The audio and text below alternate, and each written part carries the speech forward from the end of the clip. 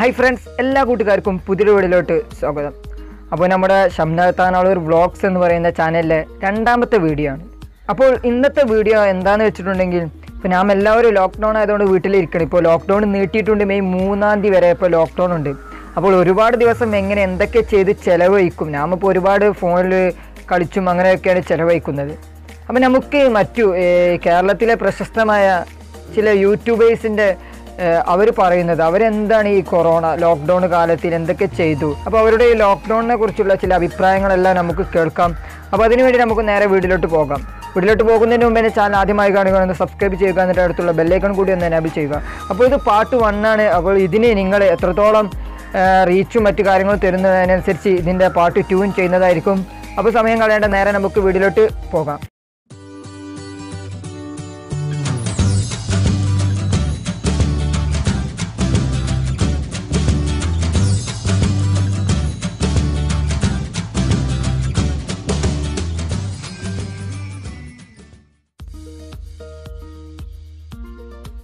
Hey guys, it's thalappil.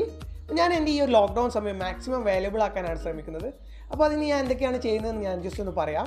എനിക്ക് നോർമലായിട്ട് 2 computer programming ലാംഗ്വേജുകൾ ഡീപ്പായിട്ട് അറിയാം. പക്ഷേ ഞാൻ കോളേജിൽ പഠിക്കുന്ന സമയത്തും ജോബിന് പോകുന്ന സമയത്തൊക്കെ ബാക്കിയുള്ള പ്രോഗ്രാമിംഗ് ലാംഗ്വേജുകളൊക്കെ കോൺസെൻട്രേറ്റ് ചെയ്തിട്ട് എനിക്ക് പഠിക്കാൻ സാധിച്ചിരുന്നില്ല.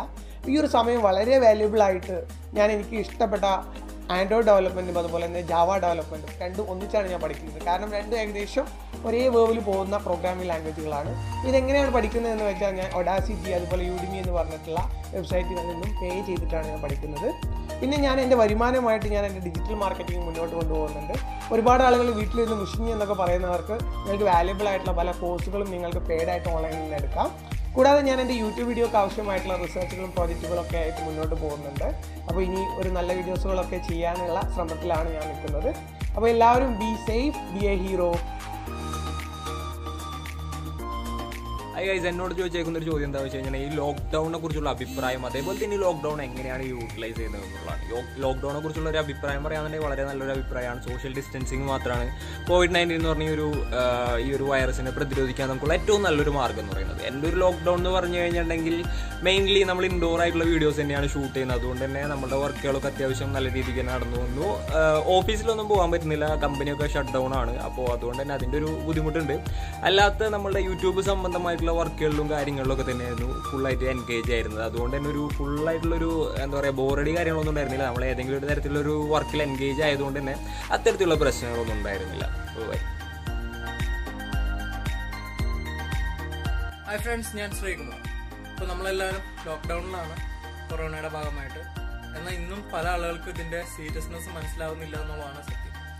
എന്തുകൊണ്ടാണ് ഇങ്ങനെ ഒരു ലോക്ക്ഡൗൺ ഗവൺമെന്റ് തീരുമാനിച്ചത് എന്ന കാര്യം നമ്മൾ കുറച്ചെങ്കിലും മനസ്സിലാക്കുക. കോവിഡിനും അതുപോലെ 4 ഫേസാണ്. അതിലെ 3ാമത്തെ ഫേസിലാണ് ഇപ്പോൾ നമ്മൾ നിലവിലുള്ളത്.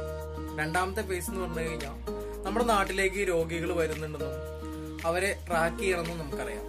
എന്നാൽ 3ാമത്തെ ഫേസ് രോഗികൾ വരുന്നുണ്ട്, പക്ഷെ ഒരിക്കലും അവരെ ട്രാക്ക് ചെയ്യാൻ പറ്റാത്ത ഒരവസ്ഥ. അതായത് അവർ വിദേശത്ത് പോയിട്ടുണ്ടാവില്ല, ഒരു രീതിയിലും നിലവിലുള്ള രോഗികളുമായി ബന്ധപ്പെട്ടിട്ടുണ്ടാവില്ല. ആ ഒരു സാഹചര്യത്തിനെയാണ് ഫേസ് 3.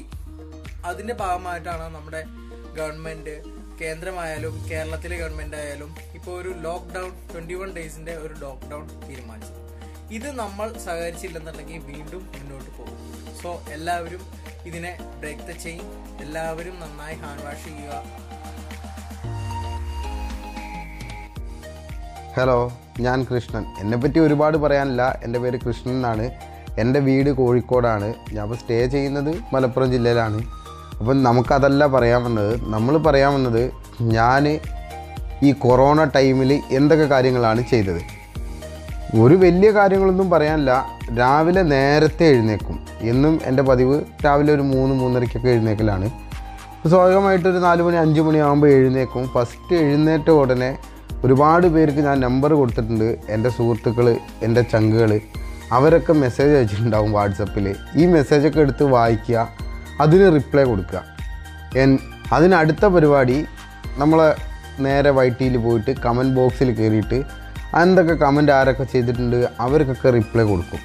പിന്നെ അതിനുശേഷം രാത്രി എഴുതി വെച്ച കണ്ടൻറ്റ്, നാളെ ചെയ്യാനുള്ള കണ്ടൻറ്റ് ഇന്ന് രാത്രി തന്നെ എഴുതി വയ്ക്കും. രാവിലെ എടുത്ത് ഈ കണ്ടൻറ്റും കാര്യങ്ങളൊക്കെ ഒരുപാട് എല്ലാം വായിച്ച് കൃത്യമായിട്ട് വായിക്കും. അതിനുശേഷം കുറച്ച് പൂന്തോട്ടമുണ്ട്, പൂച്ചെടികളൊക്കെ ഉണ്ട്, അതിന് വെള്ളം നനയ്ക്കും. അതിനുശേഷം ഞാൻ നേരെ റൂമിലേക്ക് വന്ന് വീണ്ടും ആ കണ്ടൻറ്റൊക്കെ ഒന്ന് റെഫർ ചെയ്യും. പിന്നെ മെയിനായിട്ട് ഫുഡൊക്കെ കഴിക്കും. ഫുഡൊക്കെ കഴിച്ചിട്ട് വീഡിയോയിലേക്ക് ഇരുന്ന് കഴിഞ്ഞാൽ വീഡിയോ ചെയ്ത് കഴിഞ്ഞാൽ പിന്നെ എഡിറ്റിങ്ങിലേക്ക് കിടക്കും. എഡിറ്റിങ്ങും എല്ലാ കാര്യങ്ങളും കഴിഞ്ഞ് ഏകദേശം വൈകുന്നേരം ആകുമ്പോൾ അപ്ലോഡൊക്കെ ചെയ്യും. അപ്ലോഡ് ചെയ്തതിന് ശേഷം കുറച്ച് നേരം വീണ്ടും വാട്സപ്പിലേക്ക് പോയിട്ട് വാട്സപ്പിലെ കാര്യങ്ങളൊക്കെ എല്ലാവരുമായിട്ട് നല്ല ചാറ്റിങ്ങും കാര്യങ്ങളായിരിക്കും. അതിനുശേഷം വീണ്ടും കമൻറ്റ് ബോക്സിൽ പോയിട്ട് എല്ലാ കാര്യങ്ങളും നോക്കി അതിനുശേഷം വീണ്ടും ഏതെങ്കിലും നെറ്റിൽ പോയിട്ട് ഏതെങ്കിലും പുതിയ കണ്ടൻറ്റ് ഉണ്ടോ എന്ന് പറഞ്ഞ് അതിനെക്കുറിച്ച് റെഫർ ചെയ്ത് പഠിച്ച് അടുത്ത കണ്ടൻറ്റിലേക്ക് ഇരിക്കും. ഇത് തന്നെയാണ് ഇപ്പോൾ പരിപാടി. പുറത്തേക്ക് ഇറങ്ങാനും പറ്റൂല, ഒന്നും പറ്റൂല. പുറത്തേക്കൊന്നും ഇറങ്ങാൻ പറ്റൂല. ഇറങ്ങിക്കഴിഞ്ഞാൽ പോലീസുകാരുണ്ട്. ശരിക്കും നമ്മുടെ നാട്ടിലൊക്കെ ആളുകൾ കൊറോണനെ പേടിക്കുന്നതിനേക്കാളും കൂടുതൽ പോലീസുകാരെയാണോ പേടിക്കുന്നതെന്ന് വരെ ഞാൻ ചില സമയങ്ങളിൽ ചിന്തിച്ച് പോയിട്ടുണ്ട്. അതിൻ്റെ ഇടയ്ക്ക് കുറേ ബുക്സൊക്കെ വായിക്കും. ഇതൊക്കെ തന്നെയാണ് മെയിനായിട്ടുള്ള പരിപാടി. പിന്നെ മാക്സിമം വീട്ടിലിരിക്കുക, അതുതന്നെയാണ് എനിക്കും പറയാനുള്ളത്. മാക്സിമം നിങ്ങളെല്ലാവരും വീട്ടിലിരിക്കുക. നമ്മളെ ഈ കൂട്ടായ്മ, നമ്മളൊരു ഒത്തൊരുമ, നമ്മൾ വീട്ടിലിരുന്ന് നല്ല രീതിയിൽ വീട്ടിൽ നമ്മൾ അടങ്ങിയിരുന്നത് കൊണ്ടാണ് ഇന്നിപ്പം ഏകദേശം കേരളത്തിനെ സംബന്ധിച്ചിടത്തോളം മറ്റുള്ള സംസ്ഥാനങ്ങളിൽ നിന്നൊക്കെ കേരളത്തിൽ ഒരുപാട് കൊറോണ ഉണ്ടാവാൻ കാരണം. അപ്പം ഈ ഒരു ഇത് തന്നെ നമ്മൾ ഇങ്ങനെ തന്നെ മുന്നോട്ട് നമ്മൾ പോവുകയാണെങ്കിൽ തീർച്ചയായിട്ടും കൊറോണനെ നമ്മളെ കേരളത്തിൽ നിന്ന്, നമ്മളെ ഇന്ത്യയിൽ നിന്ന് ഓടിക്കാൻ കഴിയുമെന്ന് ഞാൻ വിചാരിക്കുന്നു. എന്തായാലും എൻ്റെ ഫ്രണ്ട് ഒരു വീഡിയോ ചെയ്തു തരാൻ പറഞ്ഞതുകൊണ്ടാണ് വീഡിയോ ചെയ്തു തന്നത്. അപ്പം ഇദ്ദേഹത്തിന് വളരെ നന്ദി.